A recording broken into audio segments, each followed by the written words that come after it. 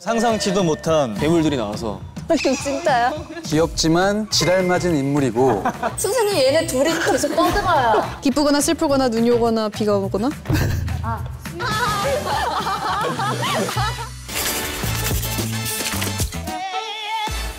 안녕하세요. 스위트홈에서 차연수 역을 맡은 송강입니다. 현상욱 역할을 맡은 이진욱입니다. 서혜경 역할을 맡은 이시영입니다. 이은희 역할을 맡은 고민씨입니다. 박찬영 역을 맡은 진영입니다. 지금부터 스위트홈 사용 설명서를 작성해 보도록 하겠습니다.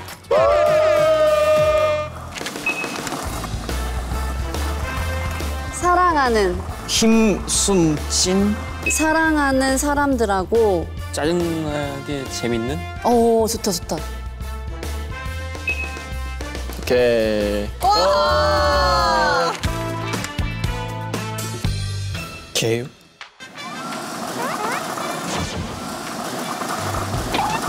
우와. 튀어나와요?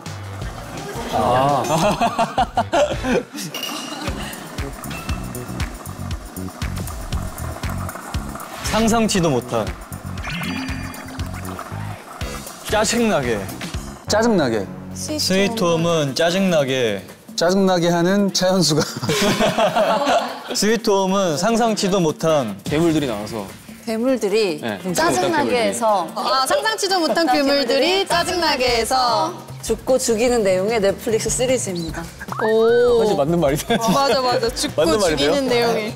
좀 더 멋지게 만들어 볼까? 상상치도 못한 괴물들이 차현수에게 멋지게 박살나는. 점점 이상해져. 짜증나게 재밌는? 오 좋다. 짜증나게 재밌어서. 됐다. 상상치도 못한 괴물들이 등장해서 짜증나게 재미있는 내용의 넷플릭스. 어때요? 좋아요. 근데 글씨 누가 이렇게 못 쓰는 거예요? 너 글씨야 이거?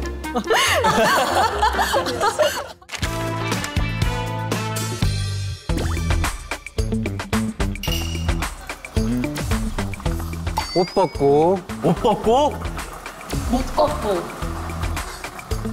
밤을 새고. 스위트홈 시즌 1은 모든 사람들이 옷을 벗고 우리 진짜 다 옷 벗잖아.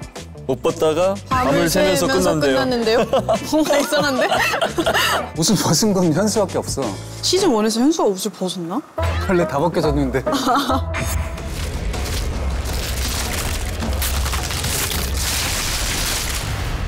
스위트홈 시즌 1은 차현수가 옷 벗고 괴물을 죽이다가 밤을 새면서 끝났는데요. 밤을 새면서. 괜찮다. 오케이, 됐다. 차현수가 옷을 벗고 괴물들을 죽이다가 밤을 새고 현상욱에 끌려가면서 끝났는데요. 이거 무슨 글씨인지 아무도 모르겠어. 자막을 넣어주세요. 무슨 말인지 잘 모르겠어요.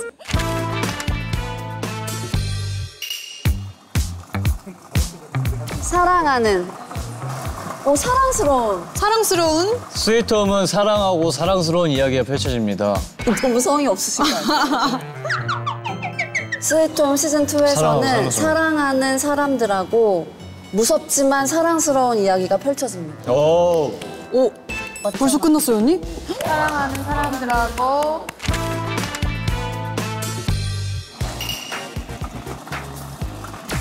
프로틴, 숨바꼭질. 프로틴 괴물과는 싸우고 아무래도 괴물과 싸우고 숨바꼭질. 다들 머리가 멈췄어. 어렵다. 그 누구야? 선생님 자꾸 누가 낙서해요. 누가 여기다가 아트를 했는데? 차현수는 시즌 1에서 그래서 프로틴 괴물과 싸우고 숨바꼭질 괴물을 마주하는 인물입니다. 숨바꼭질을 현수가 마주했나? 너가 걔도 구해주잖아. 그래서 배에 태우잖아. 아, 그 조그만 괴물? 아니, 걔는 2에서 처음 나오는. 시즌 2에서는 오케이. 현상욱은 짱짱맨. 가족. 좀 쉬워 보이는 내가?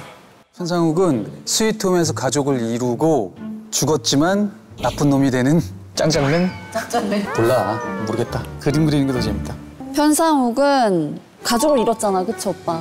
오빠 그림 글 집중. 아, 지금 우리만 해. 아, 가족을 잃고 방황하다가 스위트홈 사람들을 만나 짱짱맨이 되는 인물이고 그리놈 방황하다가 사람들을 만나? 그리놈 사람들을 만나 짱짱맨이 되는 인물이고 오케이. 그 다음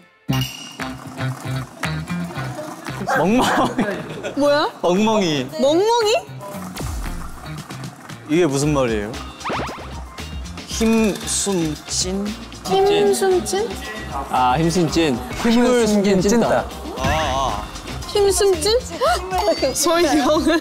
왜냐면 시즌 1에서 혼자만 다녔잖아요. 맞아. 설경은 시즌 1에서 힘숨찐이고 멍멍이 같은 성격의 인물. 약간 순화해서. 네. 같은 성격의 인물. 오케이, 다음. 토끼. 오히려 좋아. 예은유는 토끼같이 귀엽다 이런 걸로 가자. 토끼같이 귀엽지만 지랄 맞은 인물이고 사망 신고 먼저 해. 숨 막혀 뒤질 것 같으니까. 이렇게 되죠. 아니 근데 이훈이는 지랄 맞잖아. 지랄 맞고 지랄 맞고. 오히려 좋아. 아, 그 말만 들어가면 되는 거예요? 그럼 오히려 좋아지지 않는 이렇게도 돼요?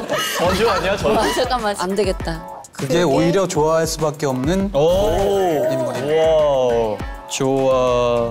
그런 부분이 오히려 좋아할 수밖에 없는 없는. 인물입니다. 인물입니다. 와, 됐다. 길다. 정주행. 죽을 똥 살 똥. 죽을 오. 똥 살똥. 박찬영은 죽을 똥 살 똥 살아가는 인물인데 외유내강한 약간 알 것 같아요. 박찬영은 죽을 똥살똥 살아가는 중인데 자신을 믿고 앞으로 정주행하는 인물입니다. 오, 자기 건 자기가 하겠다. 앞으로 정주행하는 주행하는 인물입니다. 정주행하는 멋진 인물입니다.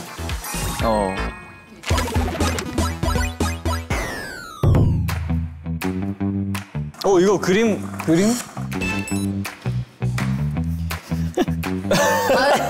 누가 그리는 거야?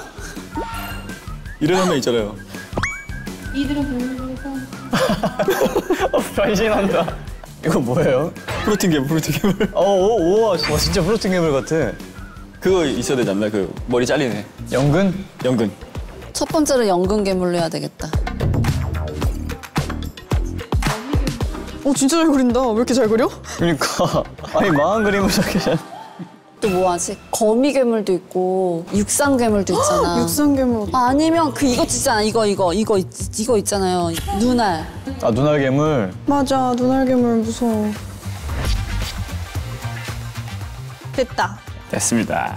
연근, 프로틴, 눈알. 근데 세 번째가 뭔가 입체감이 있는데? 멋있다. 튀어나올 것 같아. 현대미술.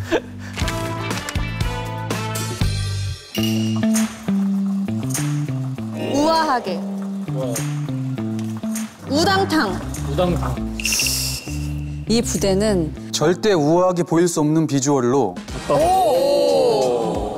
우아하게 보일 수 없는 비주얼로 우당탕탕 문제를 일으키는. 문제를 해결하나? 까마귀 부대가? 근데 문제를 해결하기도 하고 일으키기도 하고 해결하는. 우당탕탕 문제를 일으키기도 하는 역할을 합니다. 어때요? 좋습니다.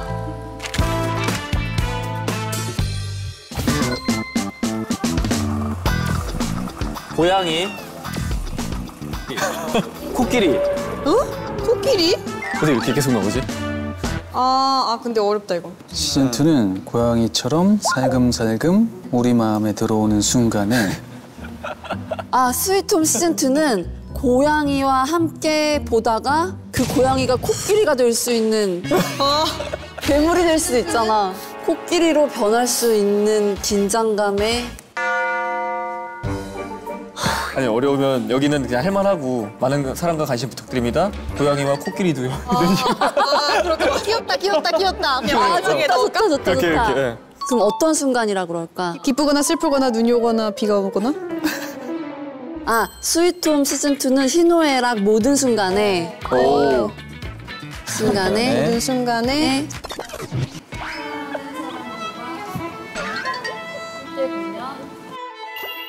선생님, 얘네 둘이 계속 떠들어요. 계속 둘이 그림만 그려요.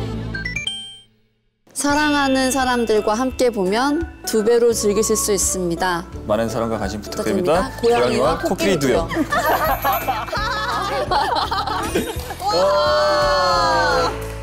스위트홈 사용 설명서. 스위트홈은 상상치도 못한 괴물들이 등장해서 짜증나게 재밌는 내용의 넷플릭스 시리즈입니다. 스위트홈 시즌1은 차연수가 옷을 벗고 괴물들을 죽이다가 밤을 새고 편상국에게 끌려가면서 끝났는데요. 스위트홈 시즌2에서는 살아가는 사람들하고 무섭지만 사랑스러운 이야기가 펼쳐집니다. 차현수는 시즌1에서 플로팅 괴물과 싸우고 숨바꼭질 괴물을 마주하는 인물입니다. 편상욱은 가족을 잃고 방황하다가 그리놈 사람들을 만나 짱짱맨이 되는 인물이고, 서희경은 시즌1에서 힘숨찐이고 멍멍이 같은 성격의 인물. 이은유는 토끼같이 귀엽지만 지랄 맞고 그게 오히려 좋아할 수밖에 없는 인물입니다. 시즌2에서 새롭게 그리놈 주민들과 만나게 되는 박찬영은 죽을 똥 살 똥 살아가는 중인데 자신을 믿고 앞으로 정주행하는 멋진 인물입니다. 이들은 괴물들과 싸우는데 시즌1에는 아래 그림과 같은 괴물이 출몰합니다. 무엇일까요? 진짜. 시즌2부터 까마귀 부대가 나오는데 이 부대는 절대 우아하게 보일 수 없는 비주얼로 우당탕 문제를 일으키기도 하는 역할을 합니다. 스위트홈 시즌2는 희노애락의 모든 순간에 사랑하는 사람들과 함께 오면 2배로 즐기실 수 있습니다. 많은 사랑과 관심 부탁드립니다. 고양이와 코끼리도요. 코끼리도요. 귀여워.